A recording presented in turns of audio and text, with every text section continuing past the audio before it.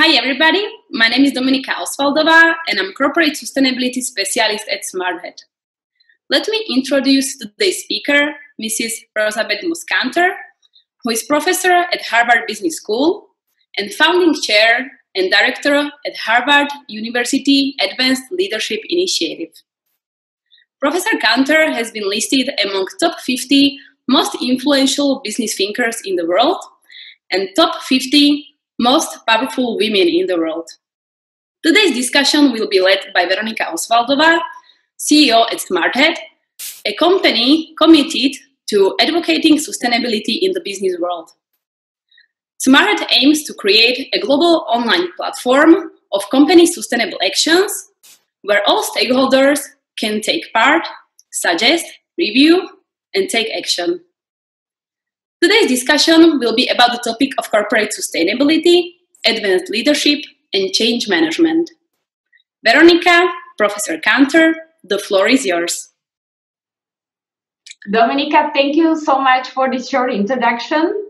Dear Professor Kanter, it's my pleasure to have this opportunity to discuss with you. I believe that this interview will inspire many companies to act more sustainably. So let me start with the first question. During coronavirus pandemic, we have observed that many companies are involved and help governments in many ways. That also confirms the fact that companies play a crucial role in our society. One of the current biggest challenges we face today is definitely climate change. And we know that in order to succeed, we need to involve also businesses. They need to transform their business from the traditional one to a more sustainable one. That's why my question is, what would be your recommendations for every single company that wants to make organizational changes from the old school way of doing business, which is only profit-oriented, to a modern, advanced one, which also consider impact on the society and environment? Well, first of all, let me say thank you for having me talk with you. I was very glad to do this because I really like to support women's enterprises and new groups that are attempting to do something to make a difference in the world. Very important. Now, I also have a new book out. It's called Think Outside the Building. You can probably see that the letters go around because we're very much outside the building on the book jacket too. That's an important idea, think outside the building, because the pandemic and other crises show us that the threat to companies and the impact of companies cannot be confined to existing structures. So a few words of background before I answer your question directly. So in this book, on the first page of the second chapter, it's the first page of the first chapter. There were just a few things that came before it. I mention a list of crises or problems facing the world that business has to get involved in helping solve, or else suffer the consequences. And included on that list, and remember that a book, this is new, but it had to go to print because it's a print book, not digital. It had to go to print over a year ago. So this was my list. I said global pandemics that could fly to us on an airplane. I talked about racial justice and disparities, including in healthcare and education. And I talked about climate change, a continuing, perplexing, and important problem. And so many people said, oh, I had a crystal ball and I could see the future. Well, I didn't have to look too hard to be able to see that in our future, because these issues have been building in importance for decades, and particularly in the last decade, where for climate change in particular, the effects have been seen everywhere in extreme weather. And by the way, more people die in heat waves than in cold weather. Forest fires literally burning. And now we're also in the United States, and it's spreading around the world, seeing the impact of injustices by race. And other parts of the world are also starting to recognize those issues. Yeah. And, of course, the pandemic, which was predictable. It's been years when I go to business meetings, it's been years since I will shake hands. It can sometimes seem a little impolite, but I make sure that I'm holding something so that I don't have to, because we've known, particularly at international meetings, that people can be bringing viruses with them. Now, that's a kind of negative picture. And I'm a very positive, can-do, optimistic person. And I believe that these problems are something that businesses have a particular role in solving in their own self-interest. And we're seeing change there too. So when I say think outside the building, that means go beyond existing structures. Think beyond your organization charts. Think beyond your industry. Think about your community. Think about your customers and what they're facing. Think about your suppliers. Supply chains are a very big issue in this pandemic, and see where you can take action. We know that business action is being helpful in the pandemic, switching manufacturing to make certain needed supplies, gloves and masks and medical equipment, very important. But also businesses should be concerned about the welfare of their people. In the Ebola crisis that hit West Africa, in fact, it's hit several times, I talk in Think Outside the Building about a group that was bringing affordable alternative energy to Liberia. So a very green, climate change-oriented product, green, clean energy at affordable prices that would also solve other problems. Children in rural areas where there was no electricity, the national power source didn't reach them. If they had solar cells, they could read at night and they could do well in school. Parents could charge the cell phone without having to walk sometimes as much as several hours a day to a place where there was a generator. So this was a positive business solution to many problems facing the country. And by the way, it was American business leaders that brought that project and that solution to Liberia. That comes to your question about what I would advise a company just starting out. Well, think about what that company did in the Ebola crisis, what they had. First of all, they had a corporate culture that said we really value people. So every company should first look at their own values. And do they have them? Do they have values? Do they care about their employees? Do they put people first? Do they want to serve their customers to very high standards? Do they support action in all the communities in which they operate to make sure that it's a safe and healthy environment in that community? So look to your values. And if you don't have a statement of values, well, a statement on your webpage doesn't mean very much, but it is a starting point. So you start with gathering your people and particularly top executives and say, what do we really care about? I know many companies that where the CEO has written the values and then shown them to everybody to comment on. I think the best process is one where people can comment. They don't necessarily have to invent them from scratch, but it's important to stand for something. Yeah. And then once you know what you stand for, you can begin to scrutinize all of your practices to say, are you living up to those values? And environmental standards are certainly one of the things you want to look at. I mean, what do you do with the waste from your manufacturing process? Yeah. What do you do with the waste? Where does it go? Does it go into landfills? Or is there a way to recycle it and reuse it? In fact, some companies have businesses now using things that would otherwise be destroyed. There is Adidas, the running shoe manufacturer, has made a running shoe out of marine plastics. The plastic waste that has been washing up on Pacific islands, they have made shoes out of that waste. So you can look at your products. Where can you do things differently? You look at your suppliers. Do they have high standards? If you are buying things, say, from certain Southeast Asian countries, do they have child labor or do they meet high standards? Yeah. Do you want a fire in your factory in India? Or do you want, or Bangladesh, I guess, was the fire.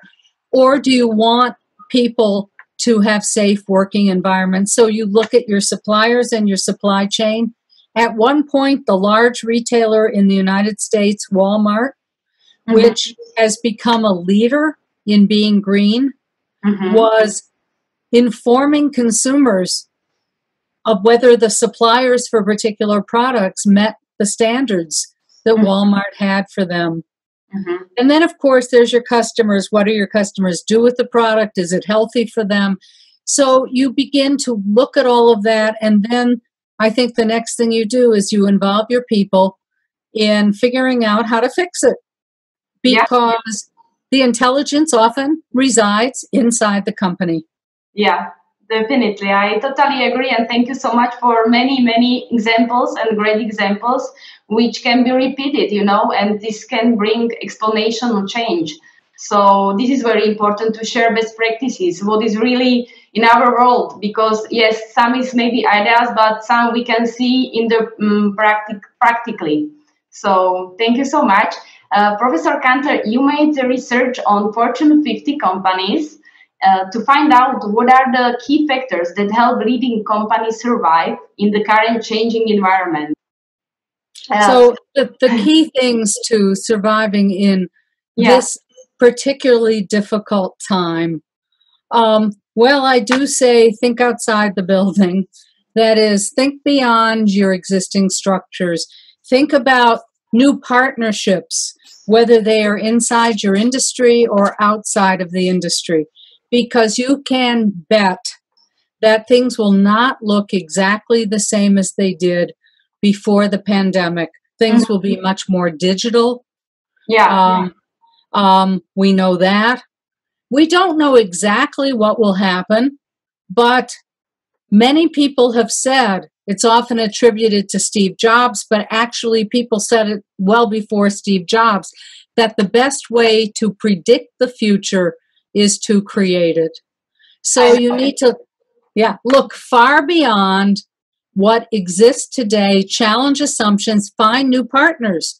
You might explore industries other than your own that have ideas or analogies or new ways to partner, to combine, to sell things together, to create something new in the combination. So one key success factor is, first of all, that leading companies that will be sustainable have a much broader view of things. The new CEO, not that new anymore, but the new CEO of a large telecom company in the United States, Verizon, who had been the CEO of Ericsson, so great European ties, he's Swedish, Hans Vestberg. He tells his people to do one new thing every week that they haven't done before, or go to one new place. He wants them to have open minds beyond the routine of what they always do, because they're in a fast-moving industry that's going to need change. So creativity, innovation, looking broadly, and then partnerships. The companies that will be sustainable don't try to go it alone, and they have a very collaborative attitude toward partners. They are certainly willing to protect their own assets. I'm not saying you give everything away to partners, but they are willing to form new partnerships to get things done and be very creative about the industries that they're in. Google is now in a large number of industries. I don't think that'll last. They can't all work, but it's part of that creative exploration about the future. I like this, your attitude about you should have good partners because it's necessary. We can create something big alone. It's impossible. It's impossible. I still think and I believe that the best company create best people, and it's about teamwork. And actually, I wanted to ask you about what do you think about to involve other stakeholders to the discussion to bring new ideas such as customers, business partners, wider audiences can benefit companies from cooperation with other stakeholders. Also, it's important, of course, involve employees, but I think outside of the building, something like you have the title of your book. You are so right. I mean, all the stakeholders matter. I mean, employees are the stakeholders closest to home. Customers are stakeholders, suppliers are stakeholders, community partners, and others. And yes, in fact, for many companies, big companies that I've worked for, I've often said when they're having a big corporate meeting, where are the customers? Shouldn't you be having customers come and talk to you about what they want, what they value, what they care about? And so I have been with many big companies that have had customers come into the meetings. One very big French company, global marketing and communications, Publicis Group, had its global top executive meeting in San Francisco and had many of the companies they work with in Silicon Valley with them, meeting them, talking to them, listening to them, influencing them, and so forth. Very, very important. Single individuals have to do the same thing. In Think Outside the Building, I have many stories of individuals, not just the CEO, but individuals who are beginning to create transformational change because they know how to create coalitions of many stakeholders. I'll tell you one little story because it's also a European. His name is Torsten Thiele. He has lived in London. He's German. He had worked for the European Bank for Reconstruction and Development. He had worked for a major commercial bank in the UK, and he's passionate about climate change. And, you know, he's one person. So this isn't it. This is a big issue to him. And I say this to tell all of us that whether we have a big company or not, there are things we can do. So Torsten cared particularly about the oceans. And it turns out that the oceans are incredibly important in climate change. I mean, they cover most of the Earth's surface. And he, you know, there's a famous saying in English, you can't boil the ocean, meaning don't take on a problem that's so big, there's no way you could possibly do anything about it. Well, Torsten wanted to boil the ocean, or actually stop it from boiling because it's heating up, and the melting of the Arctic ice cap has consequences for businesses. So he went to every meeting he could find, every international meeting. He talked to many NGOs. He talked to the government people. And he realized that one thing missing at the table was business. And it was a financial perspective. And so his big, bold idea was we need a World Bank for oceans. There's no World Bank for oceans to invest in projects around the oceans. And we need business at the table and a financial perspective about what to invest in that could make a difference. And so he began introducing groups that never talked to each other, NGOs like the World Wildlife Fund or the Nature Conservancy. He introduced them to banks. He introduced banks to governments. He was a great connector and convener. And he's on his way. He has worked with the Economist newspaper. He is at just about every, it seems, global meeting, the Paris Climate Agreement. I'm sorry about what the U.S. did after, but we have an election. Maybe there will be change. But Torsten was the ultimate coalition builder, and as an individual, he did create an entity. Mm-hmm. I mean, it is hard to go and knock on the door just as an individual. If you have a company, you're in a much better position. You have business cards. You seem to represent something.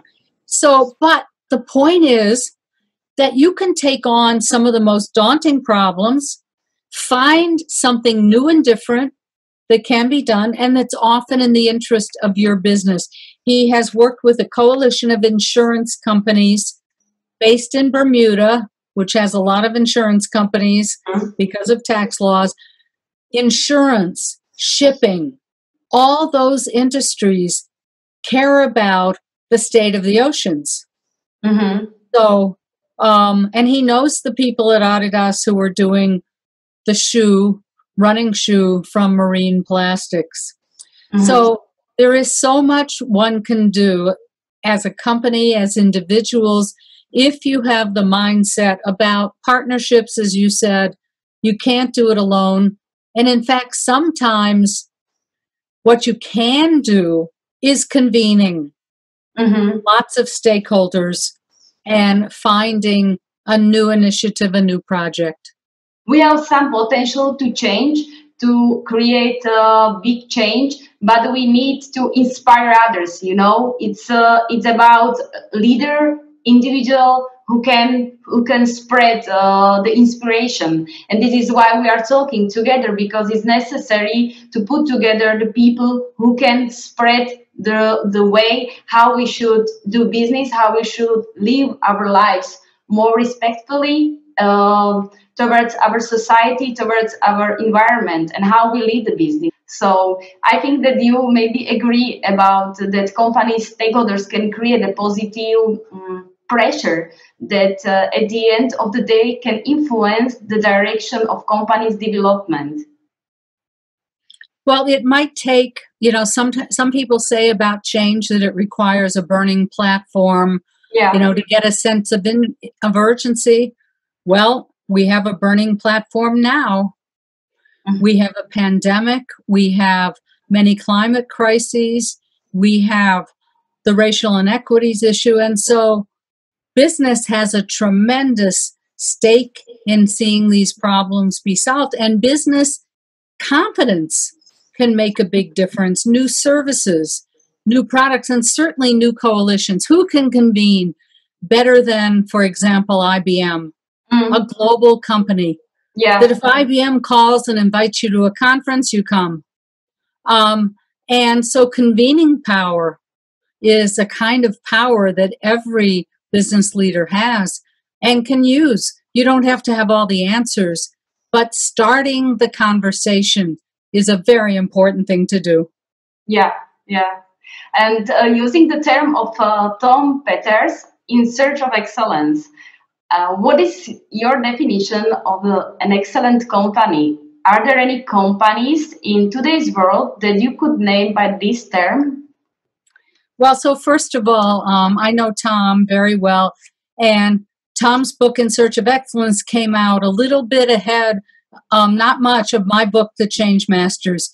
And so we were often the two people who were looked to back then to have answers to how and why companies should change. Mm-hmm. There are some excellent companies that were excellent back then and are still excellent today. One is Procter & Gamble. Mm-hmm. I would also add Unilever. Mm-hmm. And in fact, Paul Pullman, who was CEO of Unilever for a long time, had come from Procter & Gamble. Mm-hmm. Those are companies with a very strong set of values. In fact, in Procter & Gamble, they talk about their purpose, values, and principles, PVP, purpose, values, and principles. And they create new products based on whether they are serving customers. Their value statement says that they want to be improving the lives of the world's consumers now and for generations to come. That's the sustainability part. And I'm very pleased that actually on the back jacket of my book, Think Outside the Building, there is a quote from the former chairman and CEO of Procter & Gamble, Robert McDonald, Bob McDonald, because he believed so much in mission-driven companies, and I was honored. He believes that we should all be finding our purpose. So the companies with that sense of purpose are among the excellent companies, and they are global in scope. They manufacture in many parts of the world. They sell products in many parts of the world, and yet they do it differently depending on where they are, and they care about sustainability. One, if we have time, one little Procter & Gamble story. Procter & Gamble had bought a company that made a water purification tablet. Because so many places in the world do not have clean drinking water, and it's a huge health problem. And it was the kind of product they know how to sell. Small consumers could buy it regularly at an affordable price, not a big purchase. And they were having trouble selling it. And among other issues, it was that people had to see the relationship between this product, which worked fabulously, by the way. You could put it in a muddy river bottom and have clean water in 20 minutes. But people didn't see the relationship between that and health. They saved it for a special occasion. They did better when the children were educated in school about this product. About clean water and health. So Procter & Gamble had a dilemma. As a values-driven company who believed in getting clean drinking water to developed parts of the world, what to do about it, because they're also a commercial company. And they have to put their investment where they're likely to make some money. So they wrestled with that dilemma, and then they set up a separate not-for-profit subsidiary for the clean drinking water, partnered with the United Nations, partnered with health agencies, so that Procter & Gamble could make the product, give it to that entity at cost, and it could be available all over the world. So that's acting with your values on something that's important, even if you can't make money immediately. But on a lot of things, you can make money. I'll bet they're selling a lot of soap right now. Yeah, this is great. This is a great example that if you want, because it's according to your values, company's values, you will find always the way, because when you feel that this is the right direction, what you want to support, you will find the right partners also to create it. Yes. Dear Professor Kanter, you are also the founding chair and director of the Harvard University Advanced Leadership Initiative that is designed to unleash the potential of experienced leaders to help solve society's most pressing challenges. Over the years, you have advised and cooperated with many CEOs, well-known brands. What are the main characteristics of advanced leaders according to your experience? Well, I mean by advanced leaders, people who take on problems outside of the hierarchy. It's not just within your company. It's not just your team. It's these bigger issues of change that affect your company. They may be part of your business, but they are bigger and more difficult problems. That's why I called it advanced. And many CEOs have to be advanced leaders. They have to look broadly in the context. That's why I call it thinking outside the building. And their characteristics are, first of all, they care about impact. They measure the work they're doing, not just on immediate returns, although that's very important, but they also want to measure it by ultimate impact. What are the results for all stakeholders? And they care about making a difference in the world, so they have values, because in part it's their legacy. It's how they're going to be known as individuals. And then it's their children and grandchildren, the world they're going to live in. So they never forget the human side. I talked earlier about curiosity. They're curious. They always want to learn. They make great relationships. the former chairman, he's still non-executive chairman, CEO of Publicis Group, Maurice Levy in Paris, is a master at relationships, at listening to other people, at empathy, at understanding their needs, which makes it a lot easier to make them your partner or to integrate an acquisition. So I think it's those characteristics, that wide-ranging curiosity, a set of values, great relationships, and a desire to make a difference. Yeah, this is very important. And maybe I would like to ask for the some example of advanced leadership in current world, and like the example, and also what they are working on. The kinds of things the people that I have been working with are working on. Well, so it's been a 15-year journey, but at the end of 2018, we now have a new faculty chair and director, because every organization to be sustainable needs succession. So even if it's a family business, don't remain CEO forever, because it's not sustainable if it depends on one person or a small group of people. But I stay in touch with the Advanced Leadership Fellows, many of whom were or still are CEOs. One of them is CEO of Sesame Street, Sesame Workshop, all those cute Muppets who are bringing early childhood education all over the world. And one of the things they're also working on is a partnership with the International Rescue Committee to bring early childhood education to refugees in camps in the Middle East. I have another set of fellows who are also working on the refugee crisis, Syrian refugee crisis, which I know has affected Eastern Europe a great deal. And they have brought a business mindset. They realize that there are many skilled and talented refugees that are in camps in Jordan and Lebanon.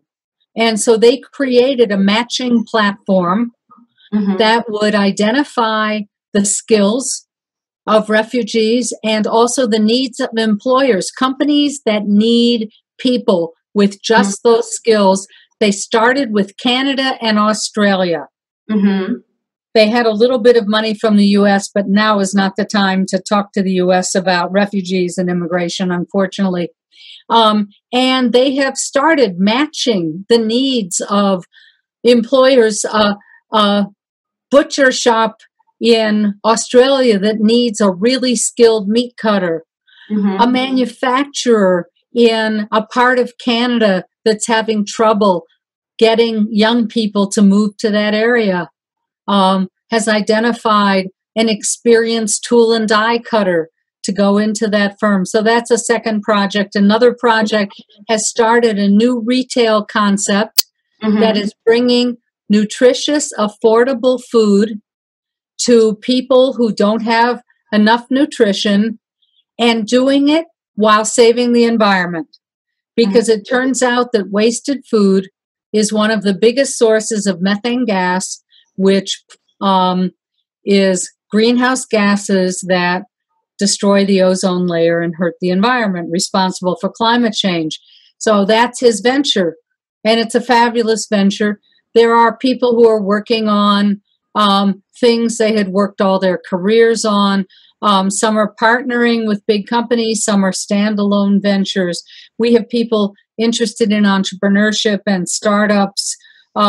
We have somebody who's bringing broadband for internet access to parts of the United States that are a little behind, which is sad to me, by the way, because I know you can stand on the highest mountain in Turkey and get perfect cell reception because of Turkcell. And yet, in the United States, we still have places where you can't. So some people are taking these great business ideas and they're bringing them to places that need it.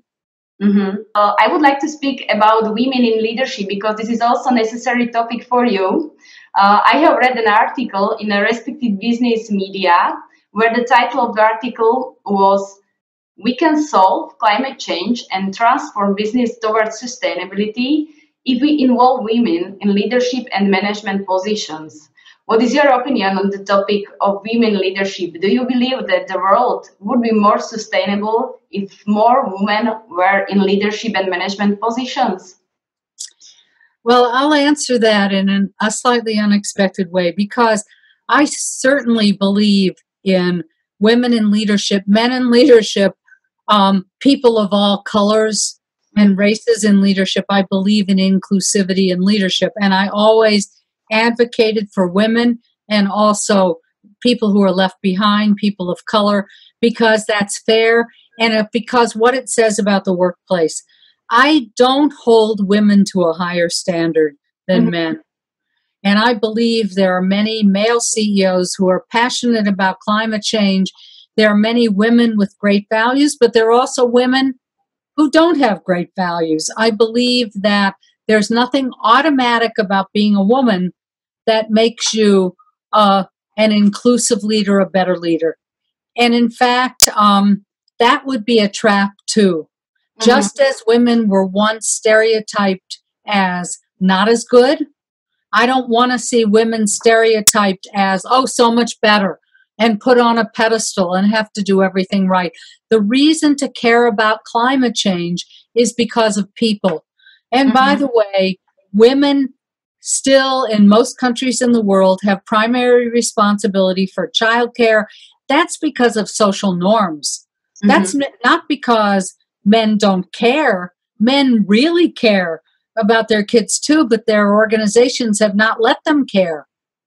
So I believe that we can make a lot of change, but we don't want to count just on women. I mean, the United States in 2018 elected a record number of women to the U.S. Congress, but now Democrats, but now a record number of Republican women are running, and they don't necessarily believe in climate change.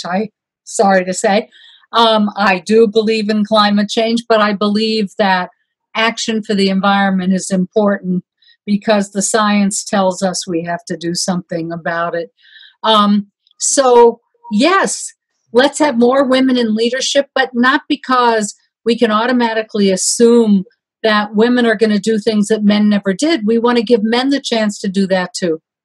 Yeah, I believe it's about cooperation, about put the right people on the right position. Because yes, some people has inside feeling that they need to change something in the right direction and have the right values, and some doesn't. So this is important, and doesn't matter if this is woman or man, and we should cooperate together. Thank you for your opinion. And my last question will be more personal.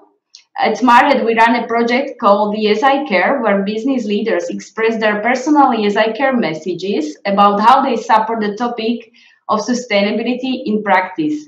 Therefore, my question is, what is your personal Yes I Care message? How do you support sustainability in your personal and professional life? So we always have to be looking forward. So I started out my conversation with you talking about these big problems of the world that I had written about, but I don't spend much time on those problems. I immediately say, let's get working, let's do something about them. And so that's my point. We can look back and wish things were different. I don't look back a lot. I sometimes joke that my neck won't turn that far. I can only look forward. And so my message is we have to look to the future, and we want the future to unfold in a way that has fewer problems than the past. I'm sure there will be new things that come up. We have to be ready, and we have to ensure that our own futures are as bright as possible. We're living through a pandemic now. It's hurting people. There's a lot of suffering. But what will bring us out of it, I call it the optimism of activism. If you're doing something, if you're active, if you have purpose and meaning, and you're looking forward, you can imagine a world beyond the crisis. And that's what I think we have to do. Dear Professor Kanter, it was my big pleasure to have this insightful conversation with you about how we can transform businesses to be more sustainable, because this is the new way how to build a successful modern business today. I believe that your inspiring thoughts and advice for companies and leaders will contribute to make the world a better place. Thank you so much. Thank you. Thank I you. enjoyed the conversation. Mhm.